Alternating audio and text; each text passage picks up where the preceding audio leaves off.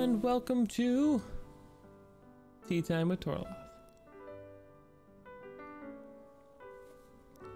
Okay, what you're about to watch is a true one-pot first impressions that I will cut down to fit into a 15 or whatever minute video. I think it's looking at like 10 right at the moment. Or it would have been, if it wasn't for critical audio failure during my first impressions playthrough. I blame Windows and blame myself. When we rotated the room, I'm sure you noticed the camera's a little different. Windows apparently forgot all my audio settings when I rehooked up my computer. I didn't check, so it's half Windows' fault, half my fault. C'est la vie. We move on with our life. I was working on a script for another video, but again, I have a new desk coming this week. This one's falling apart. I have also put pictures up on Twitter, along with the art that's on the wall now, which I'm gonna try and get into a shot, but I might use a different camera since this webcam is starting to just crap out on me. So I decided to take a look at a series that I've never actually played before, but I've seen everywhere. Seen it advertised. It even has a movie, for God's sakes. I didn't hear it was a very good movie, but a movie nonetheless. It was also in, there was also a box in Deus Ex when I was playing that for the Transhuman video, or the Road to Cyberpunk as I called it. But anyway, without further ado, let's get to it. Calling Hitman a stealth game is pretty accurate, but if I had to add tags to it, I would also include puzzle. I played games like Thief, Metal Gear Solid, Tenchu, and Deus Ex. They aren't the same kind of stealth, and honestly, that's what the coolest part is about Hitman. It's a big puzzle. The tutorial mission you're seeing now is more of what I'm used to. Infiltrate a building, take out a target, and leave. But the Miami mission is a different type of beast entirely. First, there are two targets, and both of them need to be eliminated. This is a big, crowded event with civilians and security everywhere. Entering through the main gate requires a security frisking, so all equipment is found on site. One target is driving in the main event, so I wanted to sabotage her car before the race started. However, when I arrived on site, she was already on the track. Scratch that. Then I mugged a security guard taking his uniform and dumping him into a dumpster. So now I'm armed with a firearm that I can't use. No silencer. Too many innocent people. Not that I think Agent 47 cares much about the general public. Taking out a civilian would just be messy. Unlike other stealth games, going loud isn't an option. You might be able to get away with a gunshot during something loud happening, but such an opportunity was never presented during my time with the game. When I said Hitman is a puzzle game, I meant it, but the puzzle pieces aren't all given to you, and there's more than one way to solve the puzzle. To clarify, I ran out of tea before I could finish the Miami stage. I spent a lot of time just trying to get the lay of the land, see what opportunities I had, but after writing this, I wanted to see more of what the game had to offer. My second run at the Miami stage was far more interesting. I had unlocked the ability to get equipment stashed on site, so I decided on the 9mm handgun. On the way to the parking garage to pick up the stash gun, that I didn't even end up using, a man in a pink flamingo costume was mugged. I overheard two women talking about it while en route to the drop site. I found a man a little ways up talking on the phone about a meeting he'd set up with one of my targets, so I had to steal his already stolen suit and take his place at the meeting.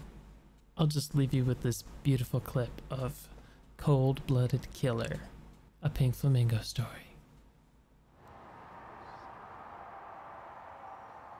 So here are the two possible outcomes of...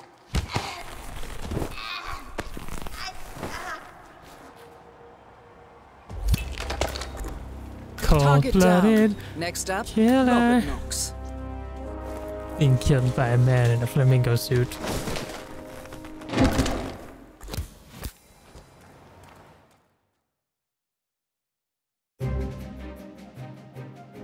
I was enjoying what was presented, but I wish there was more of a planning stage, a map, a timer for the race, something. I feel like Agent 47 and his handler would have some sort of pre-op preparations.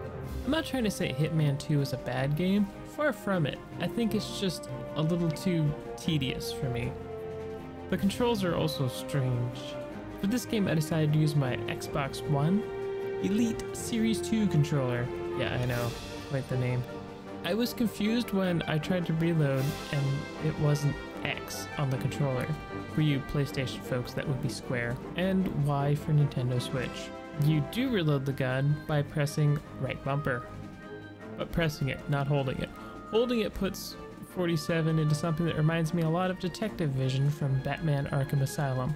And it's just as useful, showing you who's around you, targets outlined in red. I was playing on professional, the game's normal difficulty. I do have to say, finishing the Miami level the second time I tried was quite the rush of dopamine. Even though I did enjoy my time in the Miami mission the second time, I can't say I wanted to play much more of the game. However, I still loaded the next level, ready to try, and was greeted with this terrible, uneasy feeling as I looked for a way towards my first target, made a wrong turn, and got shot dead. I quit the game. Now, I've heard people like Yandere Dev talk about Hitman with a lot of passion and enthusiasm, and I can see why people would appreciate the series. Its depth and complexity, especially compared to most stealth games, but not the kind of experience I'm very interested in playing much more of. I feel Hitman rewards the methodical gamer, the kind that only has a few games or likes to play games to completion. That earns Hitman an Eggplant Award. Well, that was quite an adventure into a game that's a couple years old and seemed to be episodic with a bunch of consistent updates. It actually got an update while I was playing it. It was very weird. I don't know if it's just I hadn't downloaded everything yet, because the game was released in chunks, like episodes. It works for some people. I'm not a big fan of episodic gaming. That's why I'm a little on the fence about Final Fantasy VII Remake. We're gonna do it in episodes, guys. Look, I have nothing against that model, but like every other one, I just want to keep playing when I'm done the first bit, so I'm just gonna wait. But don't think that doesn't mean I won't mention Final Fantasy VII Remake when I do Games of the Year or whatever at the end of the year. It's what I do. Even if I'm mad at Sony for being a butt, being pig-headed, for being exclusive to developers that made their platform sell, to developers that actually made Vita games while on the other shoulder. Companies that actually supported a console you had no faith in. You're kind of kicking them to the curb now. I don't know. So, friendship with Sony is on hold for now. I'm mostly PC and Switch anyway now. I'd rather play third-party stuff on PC. For the usual reasons, better frame rates, better this, better that, better whatever. But,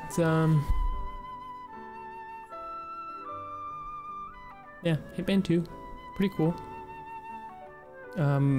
Again, episodic gaming is not a thing I like. I didn't like it in Siren in the PS3 era. I don't think I ended up finishing that game. But I might have a way to record older consoles coming soon, so maybe I can take a look at some of my GameCube collection, which is hiding over there in the big box up top. Because I definitely want to play some of those games again. Like Eternal Darkness. It's a dope game. But I think I've been rambling about all sorts of things in this ending segment. This is probably the fourth time I've attempted to record it after critical webcam failure. It seems to be holding up now. For now.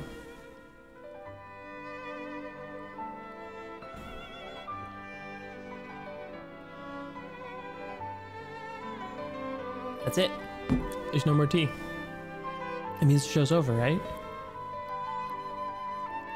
Anyway, I'm probably gonna do... I'm also looking forward to, at the end of June, June 23rd, I believe, is the new Game Plus Expo. Sega's gonna be there with Arc System Works, Idea Factory, Koei Tecmo, and some others. I did tweet about it a while back. You can look it up on Twitter. I'll probably link it below. That's one I'm definitely going to look at and probably talk about, because those are games I'm more interested in. The big first-party games, everyone's going to talk about them. And when Microsoft reveals theirs, I'll talk about theirs.